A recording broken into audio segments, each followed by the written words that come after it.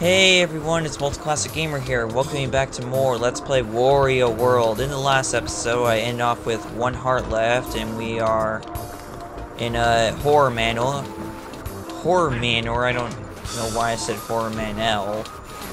But anyways, pretty much all this episode is just finishing off Horror Manor and picking up the last stuff there.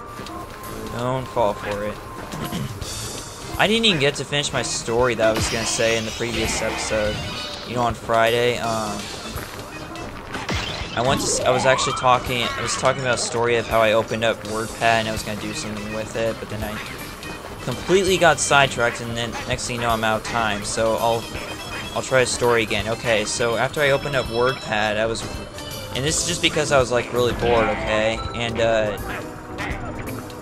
well, that's pretty much all there is to it, and I started making a list, okay. I started making a list of games I'm going to LP before, or just as long as I'm on YouTube. Yikes! Brawl Doll is waiting inside the goal. Yeah, that's the boss, Brawl Doll.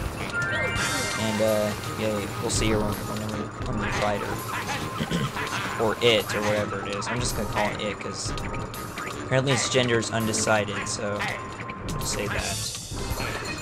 And we got garlic here, just what we need for only 40 coins. Not that bad at all. Pretty much, the only thing you're going to be using money for is just health. That's it, okay? And if you die, you can... Here's how dying works in this game, okay? You have unlimited lives, and you have to pay... Basically, the game gives you the option to pay to continue on through the game. You know, get Wario back up on his feet, and then continue on through the game. So, and I don't know exactly how many coins it is. I'm pretty sure it's different for each time you die, but I'm not really certain to be sure. Yeah, I'm not really sure to be honest, but anyways, back to my story, which I keep getting sidetracked from. Yeah, basically, I started working on a list of games that I plan on LPing while I'm on YouTube. Not that I actually ever plan on quitting YouTube, but, you know, it's just... I just don't want to ever, you know, run out of games to LP, you know, that would really suck if I ran out of games to LP, you know, all of a sudden, because... You know, then I would have nothing to look forward to, which is the only thing I don't like about...